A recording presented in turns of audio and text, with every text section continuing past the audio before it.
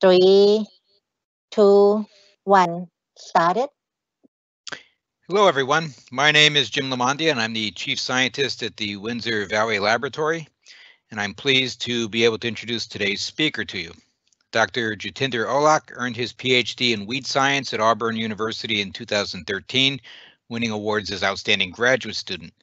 He accepted a postdoctoral appointment at the University of Nebraska-Lincoln, investigating herbicide-resistant weeds, and joined the CAES Valley Lab in August of 2015. He currently conducts weed management research on a wide range of crops, including Christmas trees, nursery crops, vegetables, and landscapes, as well as management of invasive weeds. Jatinder works directly with growers to solve weed problems, conducts and publishes research to advance the science of weed science, and has a strong outreach program with growers and citizens. He recently discovered Amaranth as a new weed in Connecticut and is investigating herbicide resistance. He will tell us about that in his seminar today, entitled Evolution and Mechanisms of Herbicide Resistance in Weeds, a Amaranth Case Study. Thank you, Jim. So let's have a quick look at the presentation outline. I will start with the basics. What is the difference between herbicide tolerance and herbicide resistance? Then how resistance evolves, and then I'll discuss resistance mechanism, especially in relation to glyphosate. So today I'll be covering only glyphosate resistance mechanism in Amaranth, and finally I'll present results from Connecticut resistance research that I conducted this year on Amaranth that we found last year. So first is herbicide tolerance. It's the inherent ability of a species to survive and reproduce following herbicide treatment. So in simple word, herbicide never control a plant or weed species, and there are some weeds like Asiatic dayflower and field bindweed which are naturally tolerant to glyphosate. So you can dump gallons of glyphosate an acre and you will not see any acceptable control of these plants. Then a lot of our crops are also naturally tolerant to many herbicides. For example, our grasses and our grassy crops like corn, wheat, they are naturally tolerant to herbicides like clopyralid and 2,4-D, dicamba. These are synthetic growth regulators. And our broadleaf crops like cotton, peanut, soybean, they are naturally tolerant to graminicides. So the graminicides are the herbicides which control only grasses, and examples are like herbicides such as clethodim and cefoxidum. So herbicide resistance is inherent ability of a plant. So in case of herbicide tolerance, it was inherent ability of a whole plant species. But in herbicide resistance, it's an individual plant that survive and reproduce following exposure to a dose of herbicide which was previously effective in controlling the sensitive population. So herbicide used to control a weed in the past, but it's no more effective. There are many herbicide-resistant weeds. So I'm citing two examples of glyphosate-resistant horseweed and glyphosate-resistant Amaranth. Previously, and still the sensitive biotypes you can control with the 0.5 of glyphosate, but there are some resistant biotypes which you cannot control even with the 3-4 gallons or even more of glyphosate per acre. Herbicide resistance is not a new phenomenon. It dates back to 1950s when our first herbicide resistant weed was discovered. It was 2,4-D resistant wild carrot from Canada in 1957, and you can see the first herbicide was commercialized in 1942. It was 2,4-D. So within 15 years, we had our first weed showing resistance to herbicide. And then there was 2,4-D resistant field bindweed from Kansas in 1964. And then another weed, common ground cell, became resistant to simazine in 1972. So chronological increase in herbicide-resistant weeds globally. So we've seen that until 1972, there were only very few weeds which were resistant to herbicides.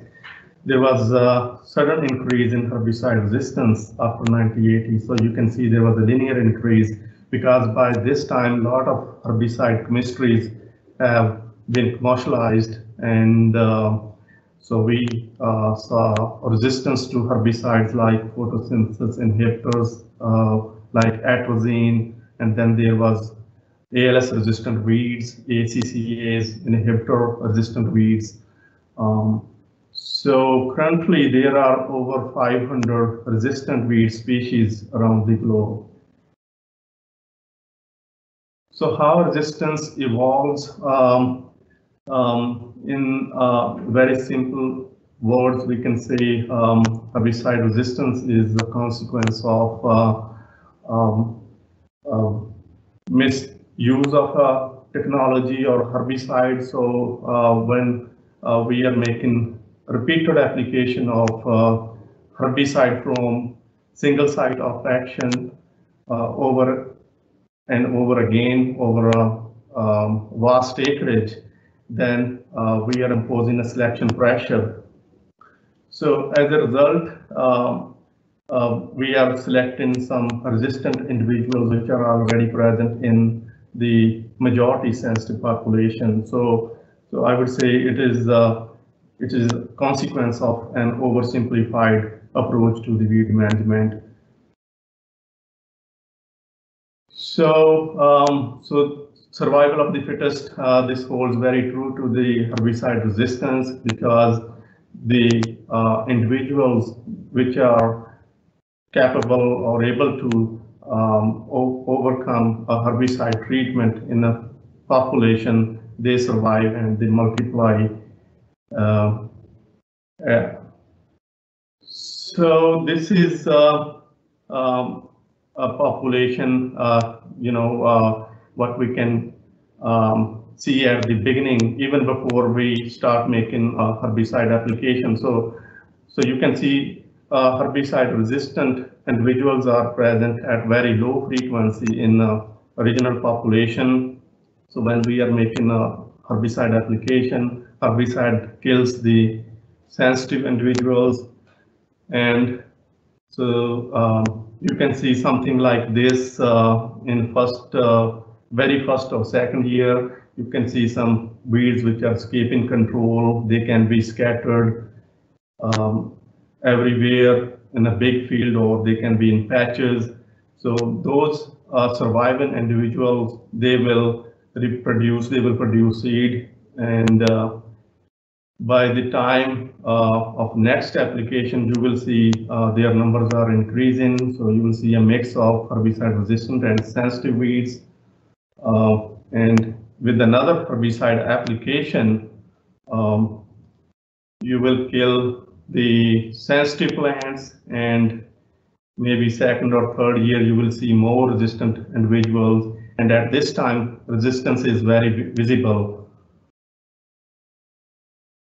So gradually, when we continue making application of the same herbicide or herbicide from same mode of action, we are slowly replacing the sensitive population by the resistant population, and finally we will see whole population is replaced by these resistant individuals.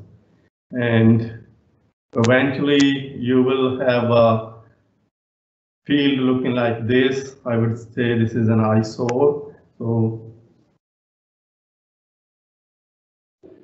herbicide resistant mechanisms. Before we talk about resistant mechanism, here's a brief introduction about palmer amaranth. Palmer amaranth is known by many common names like palmer pigweed, careless pigweed. It is a member of Amaranthaceae family, which consists of 174 genera and over 2,500 plant species.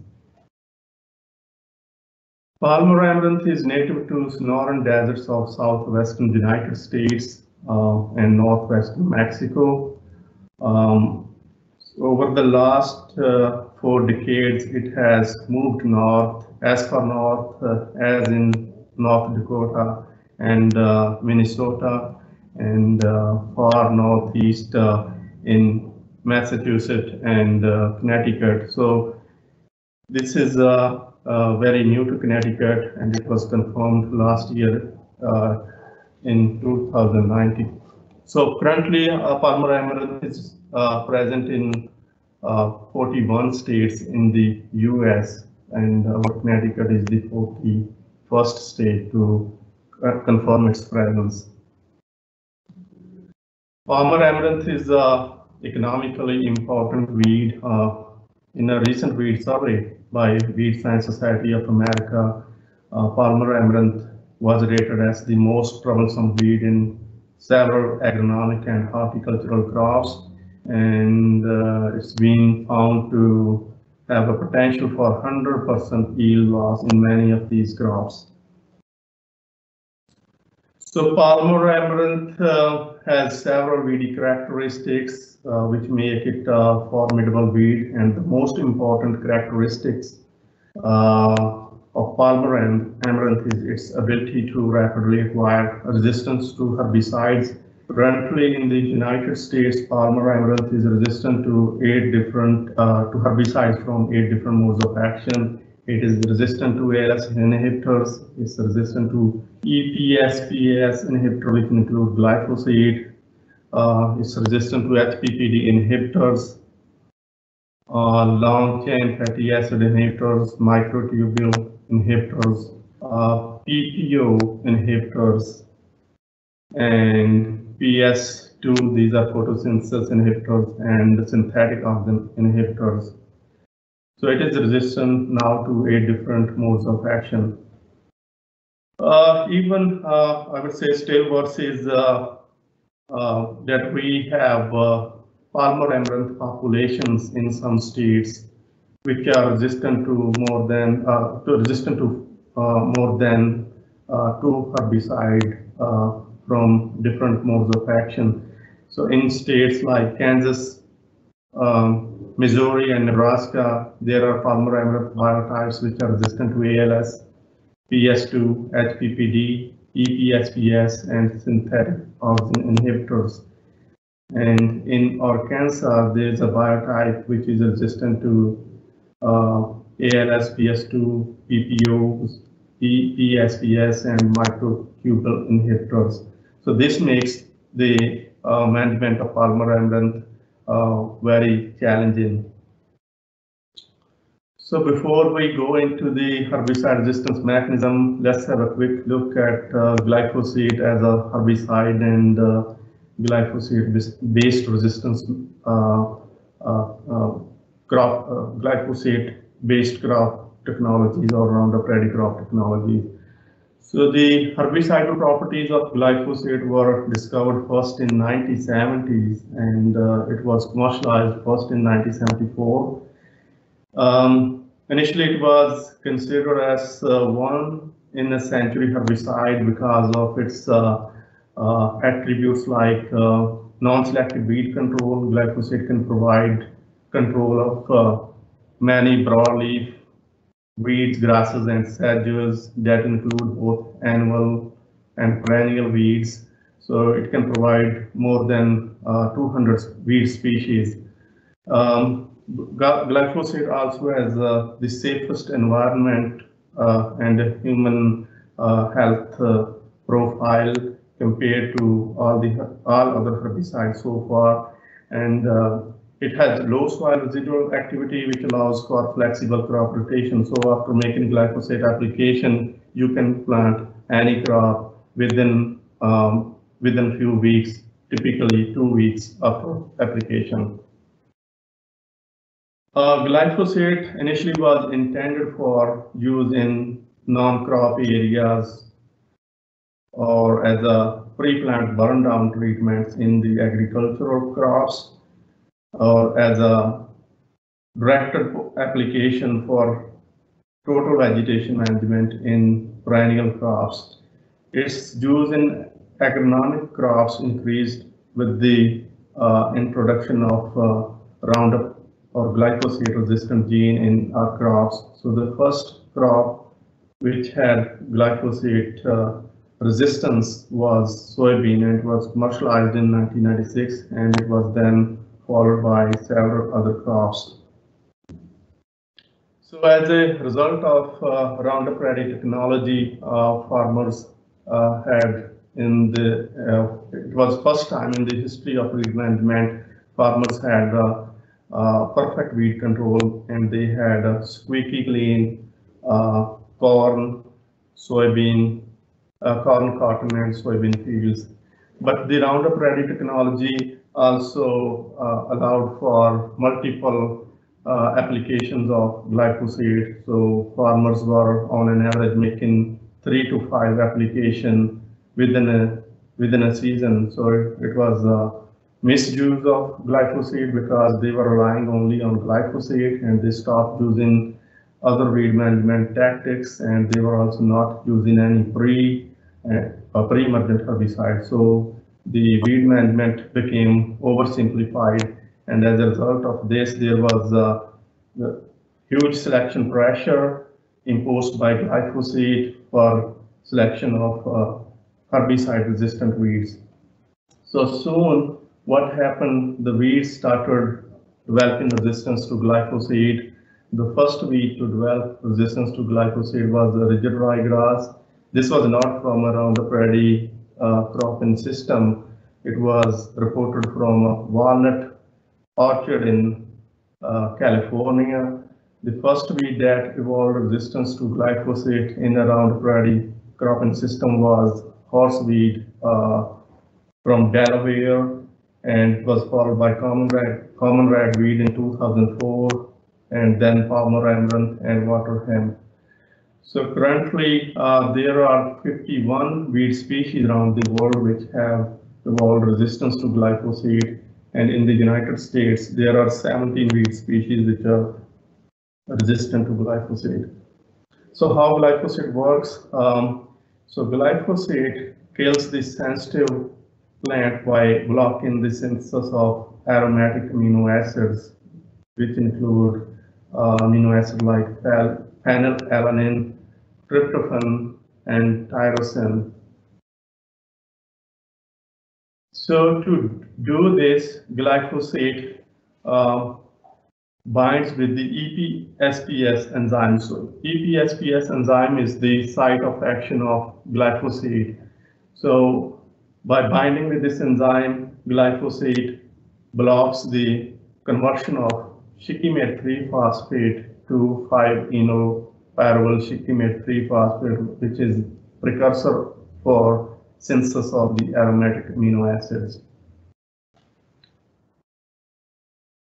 So glyphosate resistance mechanisms in palmer amaranth. Palmer amaranth has evolved glyphosate resistance via both target site mechanisms and non-target site based mechanisms. In the target site, it could be altered target site or gene amplification, enhanced gene expression. The non-target site mechanisms include reduced absorption, reduced translocation, sequestration, and enhanced metabolism are also the non-target site based, but these have not been reported in palmer amaranth yet.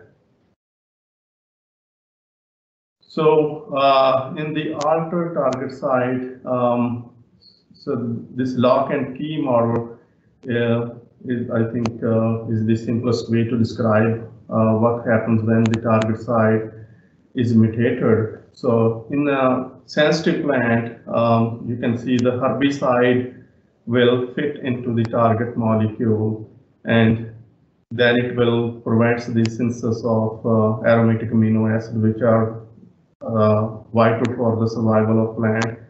So in the absence of those amino acid, plant dies, but when target site mutate, herbicide no longer binds with the target molecule, which is EPSPS in case of glyphosate. So there are some conformational changes in the target site enzyme, which make binding of the herbicide impossible. So as a result, the EPSPS enzyme is available to carry on the conversion of shikimate 3-phosphate into 5-enol pyruvyl shikimate 3-phosphate, and amino acid production continue and plant survives. And this is what happens in the resistant plant. So the most common target site mutation in Palmer amaranth is a substitution at position 106 of the EPSPS gene, which results in substitution of a single nucleotide, which initially used to code for proline. So this is the proline to serine substitution at 106. And in some cases, there is also a proline to alanine or proline to leucine or threonine substitution. So most common is a single nucleotide substitution, but some substitutions at 102 and 103 position of EPSPS gene has also been reported in some Palmer amaranth biotypes. So the target site based, the altered target site based herbicide or glyphosate resistance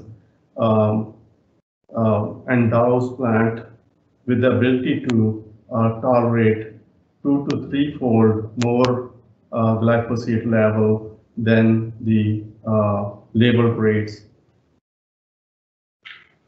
So in the gene amplification, resistant plants have multiple copies of EPSPS genes. In this case, the enzyme is still sensitive, it binds with the glyphosate, but there is overproduction of EPSPS enzyme because there are more copies of the gene. So in this slide, you can see the figure A is a sensitive plant where there is a single copy of EPSPS gene on only one chromosome, and then you can see the EPSPS enzyme binds with the glyphosate, but there is still sufficient glyphosate to block the amino acid production, aromatic amino acid production. But in the resistant plant, EPSPS gene is present at multiple locations on a chromosome, and in Palmer amaranth, they have found that EPSPS gene copy was present on all the chromosomes in the Palmer amaranth. So in this case, there is overproduction of enzyme. So the normal rates of glyphosate are not sufficient to stop the amino acid production. So you can see there is still extra EPSPS enzyme after blocking the normal glyphosate levels. So up to 160 copies of EPSPS genes have been discovered in some Palmer amaranth biotypes from Nebraska. So this is the primary mechanism of herbicide resistance in Palmer amaranth, glyphosate resistance in Palmer amaranth. And this provides very high level of resistance, and you can see Palmer amaranth biotypes which can tolerate more than 100 times the label rates of glyphosate. Then is enhanced gene expression. Till date, there is no evidence of overproduction of EPSPS enzyme without gene amplification. So it's very similar to the previous slide, but the only difference is that in this case, there is no change in the gene copy number. So there is still the same gene copy number between sensitive and resistant individual, but the EPSPS gene in the resistant individual produces more EPSPS enzyme. It's not been reported in palmer amaranth, but in Kansas there was a Kochia biotype which had higher EPSPS levels without difference in gene copy number compared to the sensitive plants.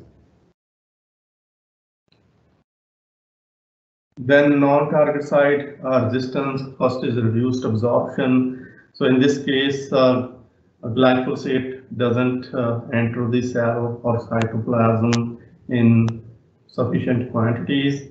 So this can be due to the presence of apicuticular waxes or presence of hairs on the leaf surface. It's not very widely reported. I think there is maybe 1 or 2 reports of palmer amaranth resistance to glyphosate as a result of reduced absorption. Reduced translocation, again in this case, herbicide doesn't move sufficiently to the target site. It's not being, I think there is only one case where it was both reduced absorption and reduced translocation, which was the mechanism for glyphosate resistance. But with respect to reduced translocation, there was a unique phenomenon in giant ragweed, which is called phoenix phenomenon. So what happens in this is the treated leaves, they rapidly desiccate, and then all the glyphosate which was applied on those leaves is trapped, and then the leaf shed and it's not translocated. So you can see in the top A and B. A is a sensitive giant ragweed 2 days after glyphosate application, and then B is a sensitive giant ragweed 21 days after application. C is glyphosate resistant individual 2 days after glyphosate application. So you can see the older leaves that contacted herbicide, they were desiccating, and then 21 days after application, there was a healthy giant ragweed. So this is the mechanism of resistance in one of the giant ragweed biotypes, which is non-target site based. So I could find only one paper on palmer amaranth which reported a reduced absorption and reduced translocation as a mechanism of glyphosate resistance, and this is from Argentina. And then is enhanced metabolism. So in enhanced metabolism, glyphosate is rapidly broken down into non-toxic metabolites such as amino-methylphosphonic acids, glyoxylates, formaldehyde, and sarcosin. Again, this is not reported in palmer amaranth, but it's been reported in Kochia biotype in Kansas. But the metabolism-based herbicide resistance is the most, I would say, notorious, because the metabolic resistance involves a very complex enzyme system, the cytochrome P450, and once a weed becomes resistant to a herbicide metabolically, it has often been seen to develop resistance to other unrelated herbicides. So far, there is only one case of glyphosate resistance via metabolism, and it's been discovered in barnyard grass from Australia. Vacuolar sequestration, in this case, herbicide is sequestrated into the vacuoles, so there is not enough herbicide available to reach the target site. Again, this is a mechanism still not discovered in case of palmer amaranth, but it's been present in glyphosate-resistant horseweed, which was discovered in Tennessee. So you can see this this nuclear magnetic resonance image for sensitive horseweed. You can see there was more glyphosate in the cytoplasm. So you can see this higher peak is for cytoplasmic glyphosate content and a low peak for vacuolar glyphosate. Whereas in the resistant plant, more glyphosate was in the vacuole. So the resistant plants were able to sequestrate most of the glyphosate and very little reach the cytoplasm of the plant, the site of action. So in glyphosate-resistant palmer amaranth, mainly the resistance mechanisms are target site based, and of these, the gene amplification is most widely reported mechanism, which is also associated with the high levels of resistance in palmer amaranth. In the non-target site based mechanisms, majority of the resistance events are due to reduced herbicide absorption and translocation, and we still haven't found any metabolic resistance to glyphosate in palmer amaranth. So now I'm going to share results from our Connecticut palmer amaranth resistance research that I conducted this year. So palmer amaranth in Connecticut was first reported in the fall of last year from pumpkin fields in East Windsor. Current distribution, so we did some survey of the pumpkin growers farms this year, and we found that there were approximately 300 acres. This is a very conservative estimate because we were not able to do very thorough survey throughout the state. So this year we try to focus more in the area where we have, in the surrounding area where we found palmer amaranth last year. So this is a picture from palmer amaranth field I took this year. Last year it was 10 times better, and I also did some palmer amaranth density sampling in this field, and so we have found that there were on an average 2.4 female plants per square feet. This this comes out to 104,000 female palmer amaranth per plant. So each palmer amaranth can produce up to 600,000 seeds, but for this I used on an average 200,000 seeds per female plant. So it works out to 21 billion palmer amaranth seeds per acre, and this was a 10-acre field. So you can see how many seeds are present in this one field there. So this is a picture from the pumpkin field. So I don't think anyone can see any pumpkin vines. So this is how it looks in many farms we visited this year. So I collected some seeds in 2019, fall 2019, because because this was the first report of palmer amaranth in Connecticut, and I was kind of suspicious that if it is coming from other state where it is already resistant to herbicide, so I wanted to determine if it is resistant to glyphosate and amazoquin herbicide. So we tested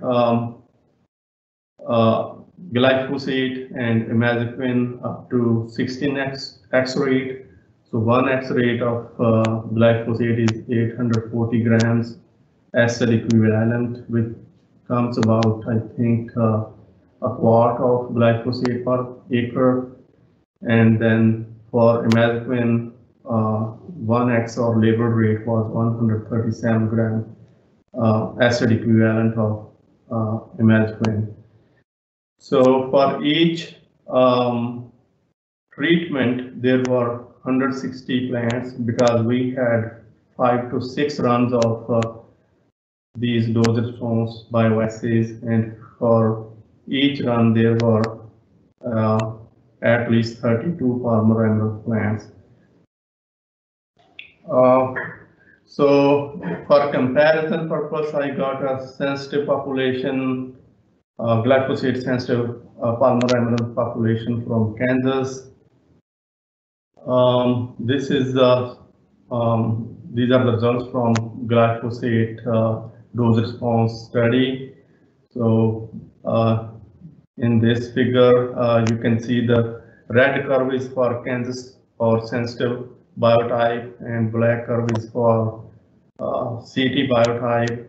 And as you can see, the Kansas biotype was 90% control. So this is the visual control 21 days after glyphosate application. So it took only 424 grams, which is less than the label rate. So Kansas biotype was very sensitive. But for CT biotype, it took more than 4,000 gram acid equivalent to produce 90% control of palmer amaranth. So this makes CT biotype 10-fold resistant compared to the sensitive biotype from Kansas. So these are some pictures. So this is glyphosate 1x. So you can see those plants are looking very healthy. Then there is in the right top control on the left side, and plants treated with 2x glyphosate, and in the bottom is control versus 4x glyphosate. And then ALS inhibitor resistance. So again, Kansas biotype is in red and CT biotype is in black curve is for CT biotype. Again, visual control 21 day.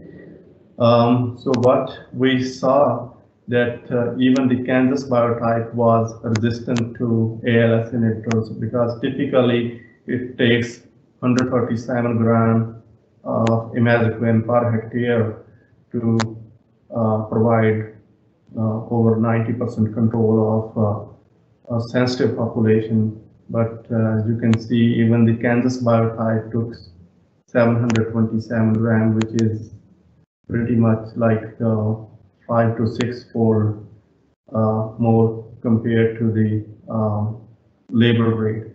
But in the Connecticut biotype, we could barely see control more than 20%. So even at the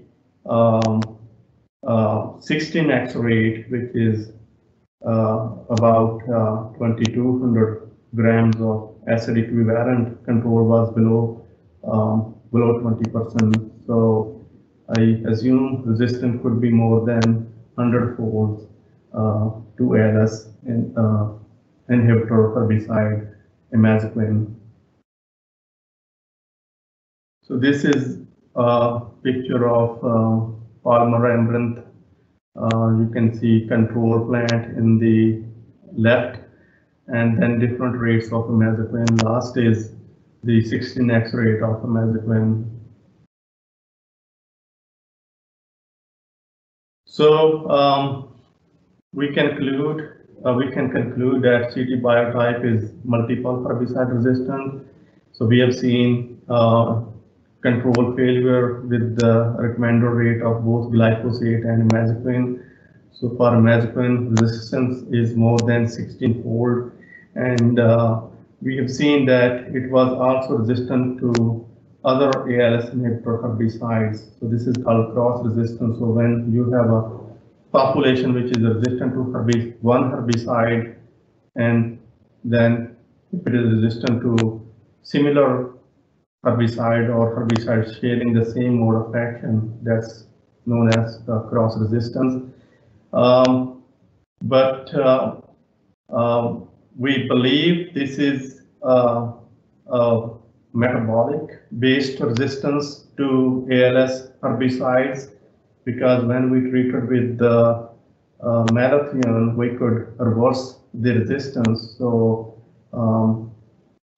by malathion treatment, plants were controlled more than 80% for the CT biotype.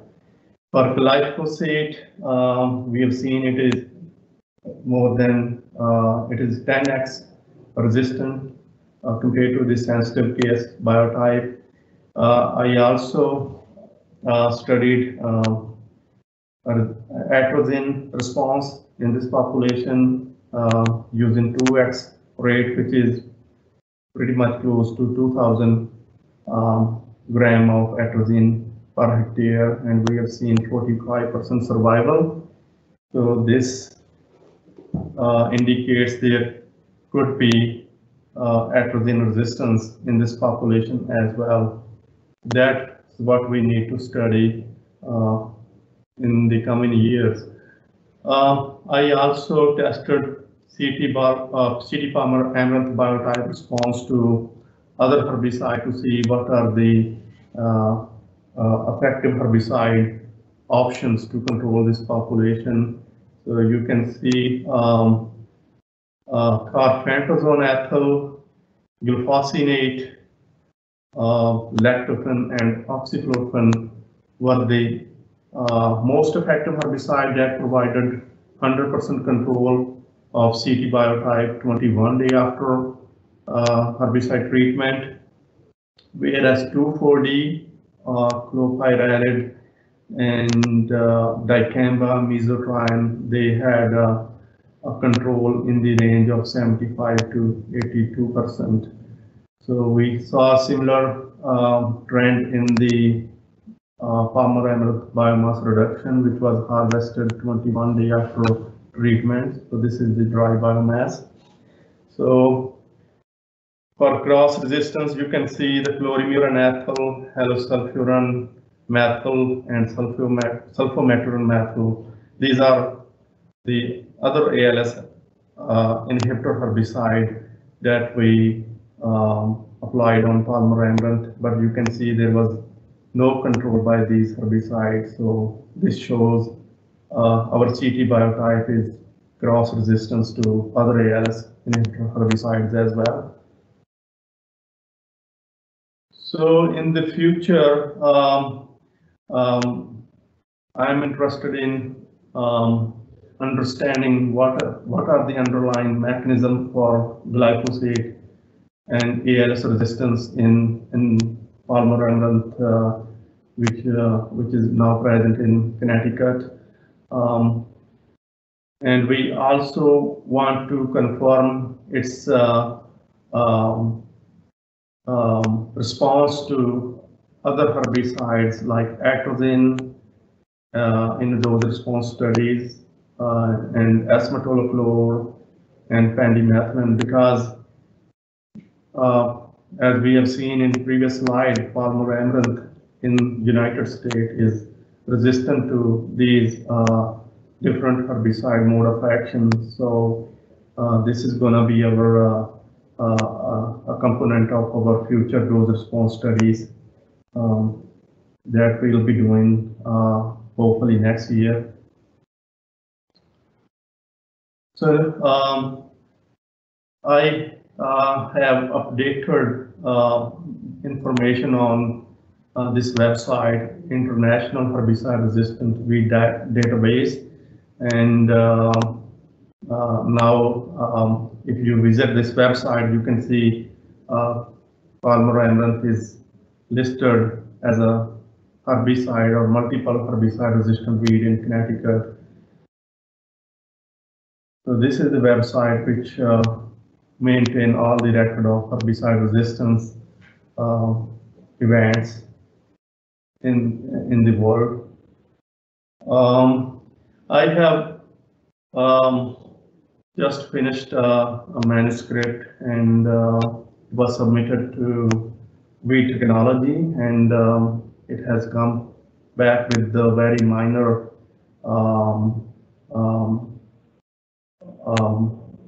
revision. So hopefully, I think it will be published by March next year, because that's the, I think, the time when they're gonna have their next issue of weed technology. So this has been, I would say, what's been published. And with this, I think that's all about Amaranth. And if you have any questions, I would be glad to answer. Thanks, Jatinder. Actually, there are a couple of questions that have been posted at the chat. First one is herbicide resistance inevitable? Oh, okay, herbicide resistance inevitable. I don't think it is, because currently we do not have any new herbicide mode of action to which weeds have not evolved resistance. So even if I think we have some herbicide chemistries which are not targeting a single enzyme or metabolic or any other physiological function in plant, the thing again is, if we're gonna be imposing selection pressure using, I don't know, like right now, Amaranth is resistant to so many different herbicides. So any new chemical, I doubt we're gonna have anything which can be prone, which will not be susceptible to herbicide resistance. So I think it's an evolutionary process. It will happen, even I would say, despite diversifying our weed management approach. I think we can play, but we cannot prevent. Okay. The next question is, would adaptive degradation of an herbicide by local soil microbes due to selective enrichment be considered a form of herbicide resistance? Adaptive. Jim, can you please repeat the question? Oh, sure. Adaptive degradation, meaning the microbes are breaking the herbicides down. So would that be a form of resistance, or what do you consider that? Form of resistance, I don't think it is.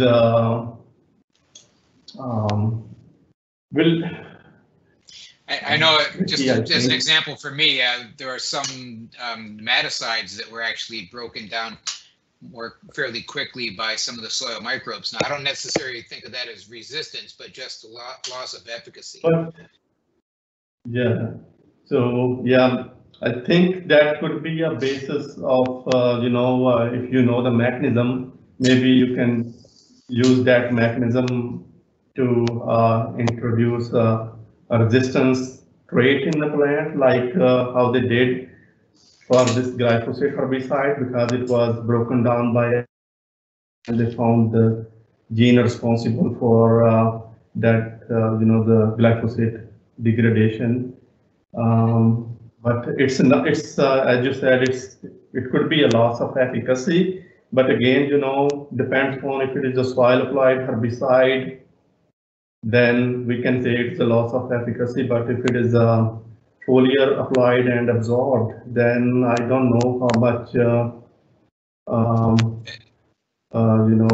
will have effect on herbicide efficacy, because Might actually be a good thing. It would break down residues in the soil.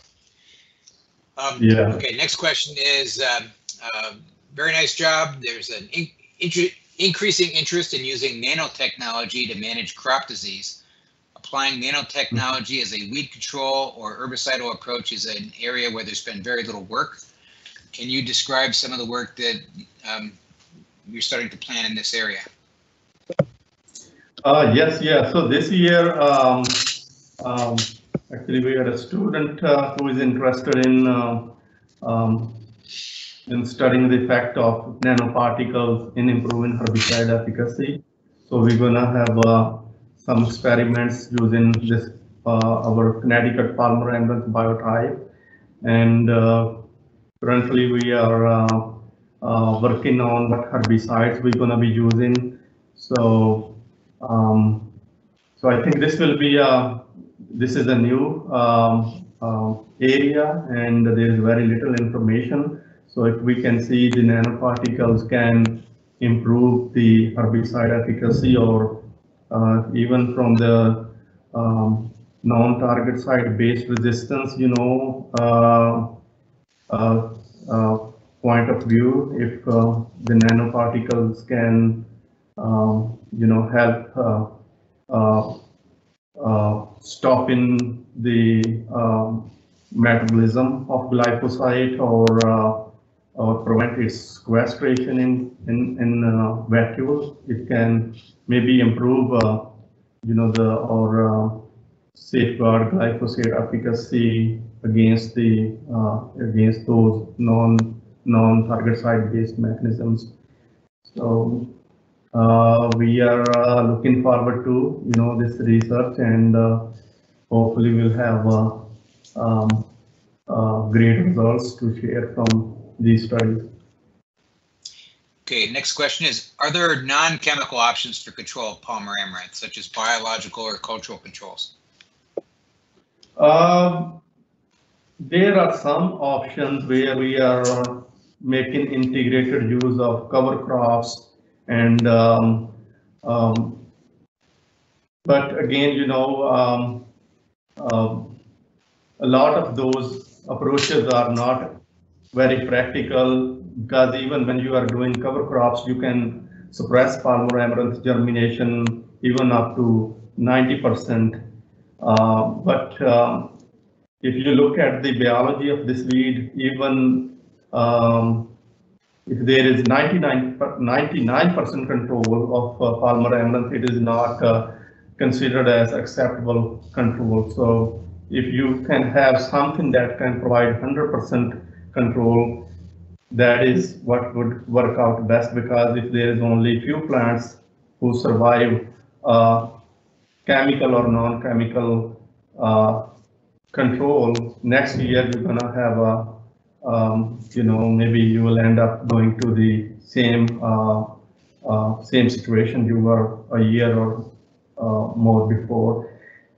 We have seen the deep tillage can help bury palmer amaranth seed and prevents its emergence, but none of those methods have provided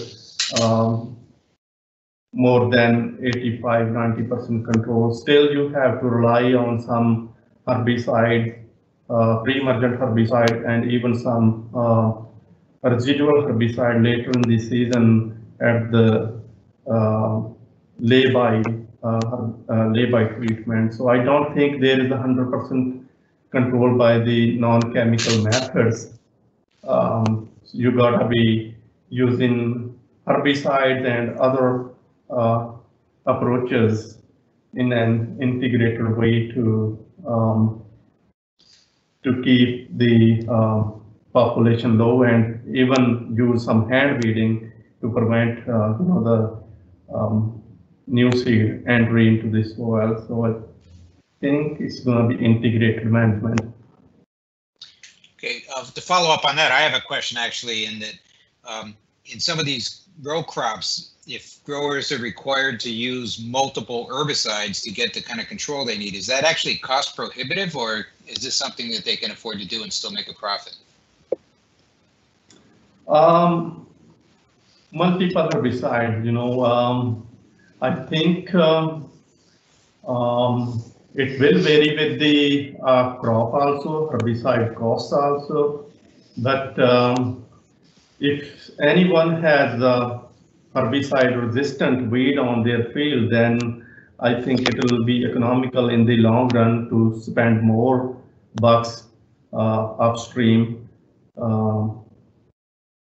Otherwise, if one is relying on a few chemicals, I think he'll be persistently facing the same problem year after year. So I think with addition of more herbicides, costs are going to be high, but they are, I think, a practical way to go when you are dealing with the resistant weed.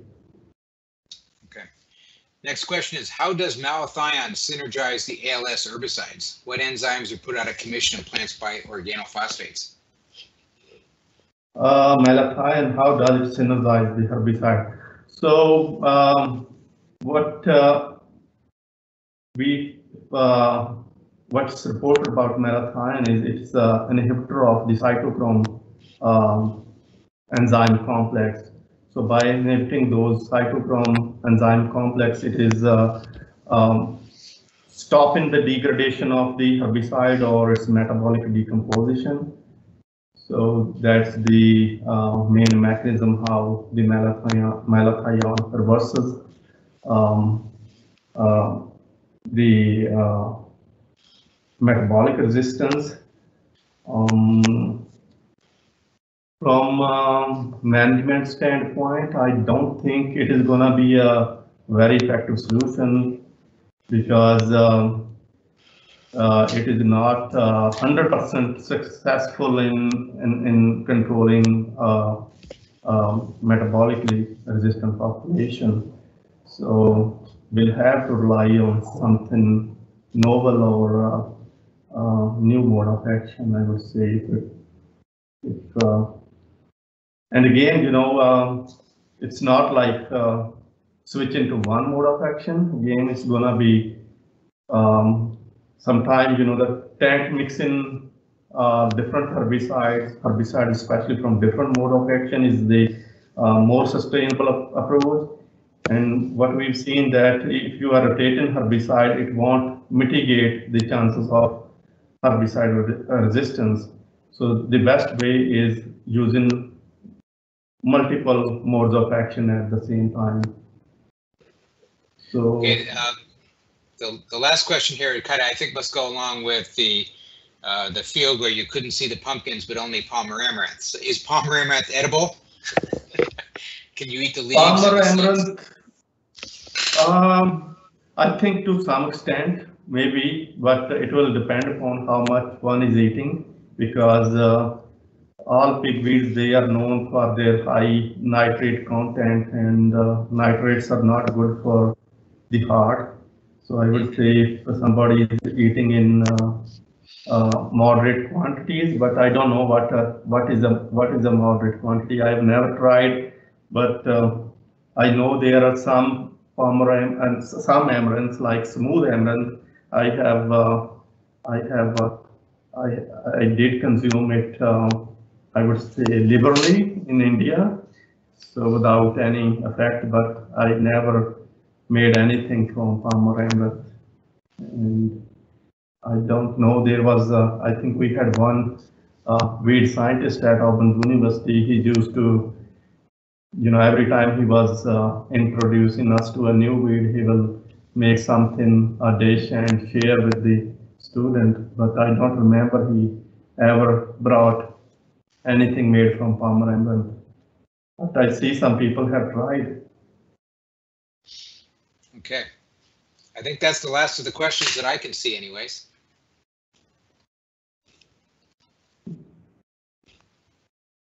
All righty, thanks again.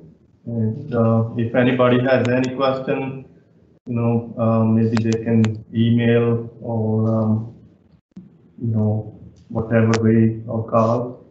I'll be happy to answer. Thank you, Jatinder. Thank you, everybody, for coming. Thank you, Jim. Thank you, Jim. Thank you. Thank you, everyone.